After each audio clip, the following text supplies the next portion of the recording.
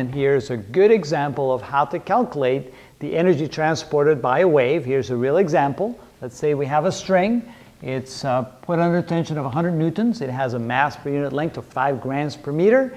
And the wave equation that describes the wave that's going to be traveling along that string here, y, the displacement of y with respect to x and t is equal to some amplitude. Of course, we need to put some amplitude in there. So let's say it's a 5 centimeter amplitude times a sine of pi over 10 meters x minus 50 pi hertz times time.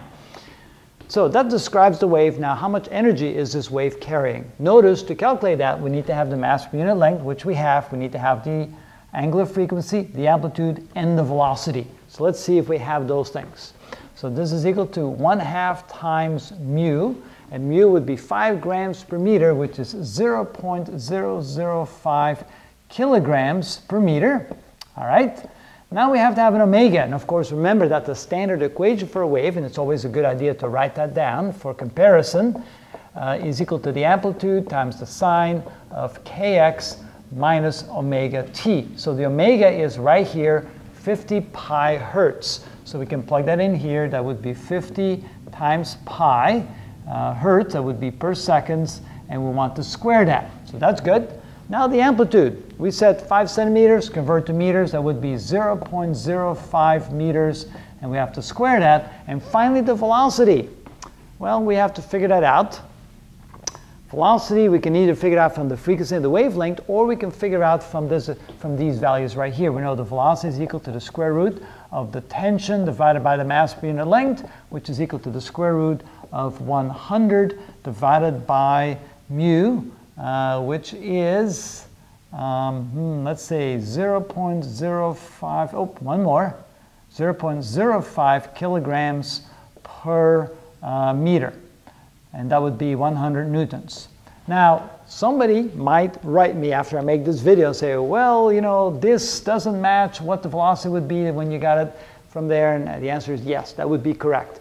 These velocities would not match up, but those are just picked out of the air. I didn't carefully calculate what this equation should be to match the velocity I get out of here. But let's ignore that for a moment. Let's just say we don't care. This is just an example. Then what we can do is we can take the 100, divided by 0.005, take the square root of that, and so it gives me a velocity of 141.4 meters per second. Okay, that didn't go in here, so this would be 141.4 meters per second.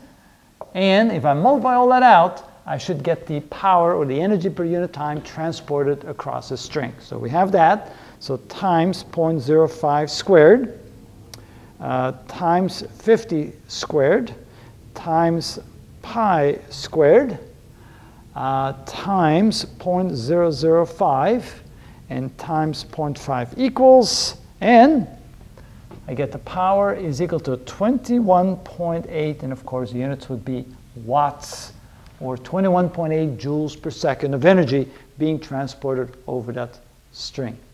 Now, just so we have full coverage on that, let's go ahead and see how far off I was by picking these numbers. Those are probably way off from what I need, but just out of curiosity, let's try to figure out the velocity from this information right here.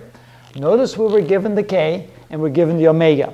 So, k, which is equal to 2 pi over lambda, is equal to pi divided by 10 meters. And then we had omega, which is equal to 2 pi f, which is equal to 50 pi hertz. All right, so now since I know that my velocity is equal to frequency times wavelength, what I can do is to get the frequency, I take omega divided by pi. So that would be omega, which is this much, divided by 2 pi. So 50 pi hertz divided by 2 pi is the value for omega according to my equation. And now lambda can be obtained by taking this. So let's see here. So I'm going to take this value right here, and I'm going to write this as 2 pi over lambda equals pi over 10 meters. So if I multiply the top and the bottom here by 2, I can say, well, that's equal to 2 pi over 20 meters, and I can clearly see that my lambda is 20 meters. So that multiply times 20 meters.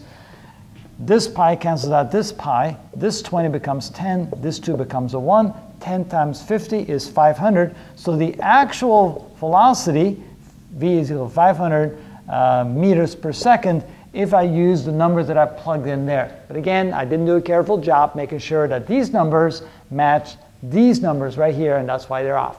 But nevertheless, I just want to illustrate that when you find mu, you find omega, you find amplitude, and you find velocity, plug those in, and out pops the energy being transported by your wave. Now, for those who don't feel very good about me using this number here as opposed to this number there, one thing we could have done, I could have changed the tension to make sure that this velocity matched this velocity right here. So let's say, how much do I need to increase the tension by to get 500 meters per second over here? So we need a new value for tension. Let's come up with that. So what we can do is we can square both sides. So we get velocity squared is equal to tension divided by mass per unit length. I can then say, well, that means that the tension is equal to mass per unit length times velocity squared. And so mass per unit length is 0.005 kilograms per meter.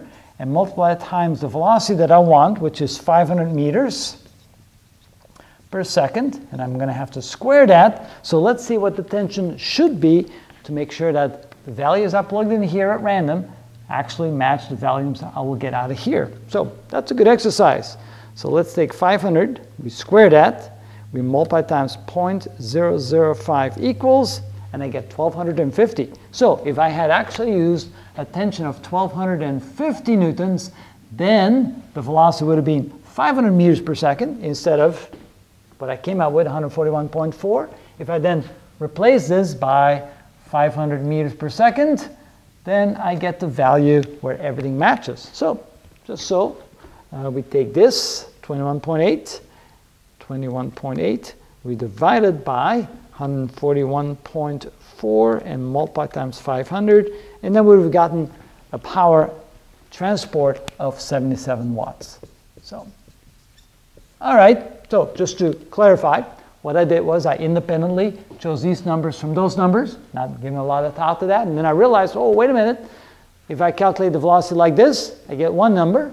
If I calculate the velocity from using my k and my omega, I get a different number. How do I make them match?